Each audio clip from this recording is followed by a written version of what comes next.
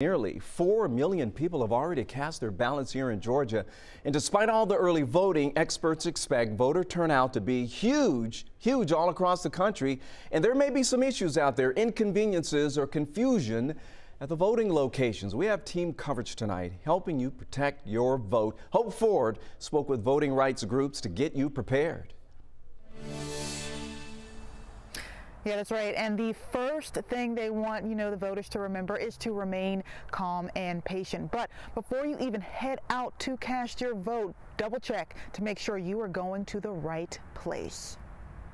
To not only check the Secretary of State's website, but to double check it with the County Board of Elections website. Inze Ufot with the New Georgia Project says there's been last-minute polling location changes, especially in Fulton and Gwinnett counties, some of which are due to power outages from Zeta. Now, if you experience issues with machines or the machines are down for a long time, voters can ask for an alternative method to vote. They have a right to cast a paper ballot that will be automatically counted without them having to do anything more on their end. Should you run into any issues, minor inconveniences to crazy weird stuff that should not be happening, report them by calling this number, 1-866-OUR-VOTE, the number for the Election Protection Hotline. Literally thousands of lawyers that are manning the Election Protection Hotline. Many of them are dedicated to Georgia because Georgia's America's newest battleground state.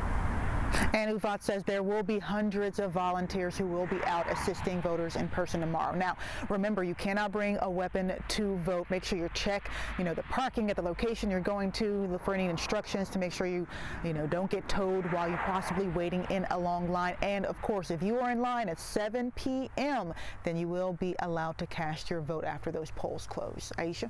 All right, thank you, Hope.